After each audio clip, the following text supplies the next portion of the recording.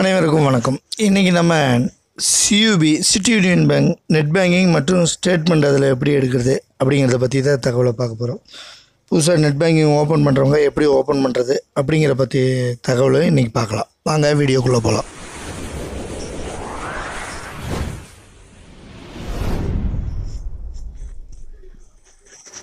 நீங்கள் இப்போ தான் முதல்ல நம்ம சேனலை பார்க்குறீங்கன்னா கீழே இருக்க ரெட் கலர் பட்டன் அழுத்தி சப்ஸ்கிரைப் பண்ணிங்க. கூடவே ஒரு பெல் பட்டனை மறக்காமல் கிளிக் பண்ணிக்கோங்க.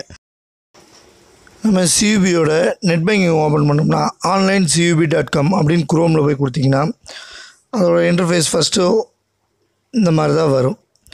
இதில் பார்த்தீங்கன்னா பர்சனல் அண்டு கார்ப்பரேட்னு வரும். இது ரெண்டுக்கும் உள்ள வித்தியாசம் என்னென்னா, பர்சனல்ங்கிறது தனிப்பட்ட ஒரு நபரோட அக்கௌண்ட்டு, கார்ப்பரேட்டுங்கிறது ஒரு சின்ன கம்பெனியாக இல்லை நிறுவனத்தோட அக்கௌண்ட்டு. இது ரெண்டுக்கும் உள்ள வித்தியாசம் அதுதான். இப்போ நம்ம அதிகபட்சம் பர்சனல் தான் அதிகம் இருப்போம். அதை கிளிக் பண்ணி உள்ளே போனீங்கன்னா உங்களுக்கு நெட் பேங்கிங் அக்கௌண்ட் ஓப்பன் பண்ணும்போதே கொடுத்துருந்தீங்கன்னா உங்களுக்கு வீட்டுக்கு ஒரு லெட்டர் வந்திருக்கும். அதில் உங்களுக்கு customer ID and password, transaction password இதெல்லாம் கொடுத்துருப்பாங்க. அதில் கஸ்டமர் ஐடி கொடுத்துட்டு அதிலே ஒரு பாஸ்வேர்டு இருக்கும். அதை க்ரியேட் பண்ணிட்டு உடனே பாஸ்வேர்டு மாற்றிக்க சொல்லும். நீங்கள் அதை மாற்றிக்கலாம். எனது ஏற்கனவே அக்கௌண்ட் இருக்குங்காட்டி நான் கஸ்டமர் ஐடி போட்டு பாஸ்வேர்டு கொடுத்து உள்ளே போகிறேன். உள்ளே போய் ஓப்பன் பண்ணால் அதோடய இன்டர்ஃபேஸ் இப்படி தான் இருக்கும். இதில் நம்ம மொபைலில் நெட் பேங்கிங் வச்சுருந்தோம்னா CUBயில் மினி ஸ்டேட்மெண்ட் பார்க்க முடியாது. ஏன்னா இந்த மாதிரி ஆன்லைனில் உள்ளே போய் குரோமில் கூகுளில் ஓப்பன் பண்ணோம்னா மினி ஸ்டேட்மெண்ட் பார்த்துக்கலாம். குறைஞ்சபட்சம் நம்மளோட கடைசி 21 டிரான்சாக்ஷனோட மினி ஸ்டேட்மெண்ட் நமக்கு வரும். அது வேணும்னா பிரிண்ட் அவுட்டாகவும் எடுத்துக்கலாம். இப்போ இருங்க நான் காட்டுறேன். ஜூம் பண்ணால் ரைட் சைட் பாருங்கள் மினி ஸ்டேட்மெண்ட் இருக்கும். அதை கிளிக் பண்ணோம்னா நம்மளோட டிரான்சாக்ஷன் காட்டும். இதை நம்ம பிரிண்ட்டுன்னு கொடுத்து சேவ் பண்ணி எடுத்து PDF மாதிரியும் எடுத்துக்கலாம்.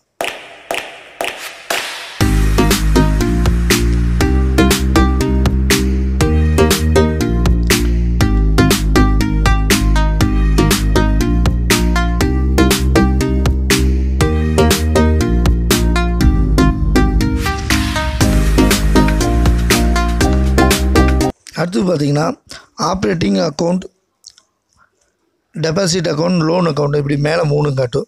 நம்ம அக்கௌண்ட்ஸு நிலைமை என்னவோ அதை நம்ம கிளிக் பண்ணி பார்த்துக்கலாம். மேலே லெஃப்ட் சைடில் பார்த்திங்கன்னா அக்கௌண்ட்ஸுன்னு இருக்கும். அதை கிளிக் பண்ணிங்கன்னா அக்கௌண்ட் சம்மரி தான் இப்போ நம்ம பார்த்தது. அடுத்தது அக்கௌண்ட் ஸ்டேட்மெண்ட்டு, அதை கிளிக் பண்ணிங்கன்னா உங்களுக்கு transaction history and email account statement இருக்கும். டிரான்சாக்ஷன் ஹிஸ்ட்ரி கொடுத்திங்கன்னா நம்மளோட அக்கௌண்ட் ஸ்டேட்மெண்ட்டை நம்ம PDFஓவோ இல்லை எப்படி வேணுமோ அப்படி டவுன்லோட் பண்ணி வெளியே எடுத்துக்கலாம். இப்போ நான் அக்கௌண்ட் ஸ்டேட்மெண்ட் கொடுக்குறேன். எந்த அக்கௌண்ட்டுன்னு கேட்குது. சேவிங் அக்கௌண்ட்டு அதை கொடுத்துக்குறோம். கொடுத்துக்கிட்டு எந்த சைஸு எவ்வளோ காலத்துக்கு வேணும், last final year, last quarter, last month, select period. இதில் பார்த்திங்கன்னா 3 மாதத்துக்கு மட்டும்தான் நம்ம பிரிண்ட் அவுட் எடுக்கிற மாதிரி இருக்கும்.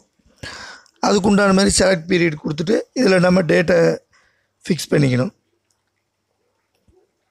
இப்போ நான் ஒரு 3 மாதத்துக்கு காட்டுறேன்.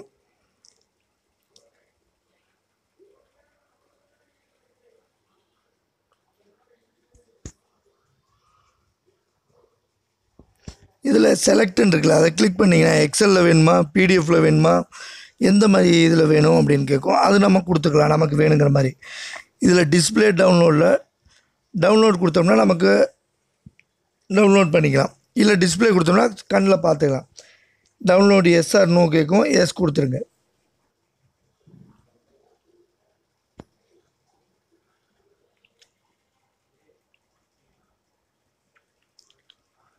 கொடுத்துட்டா நமக்கு ஸ்டேட்மெண்ட் உடனுக்குடன் அடுத்த 5வது நிமிஷமே வந்துடும்.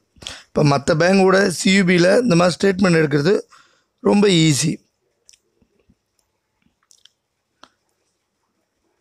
அவ்வளவுதான்.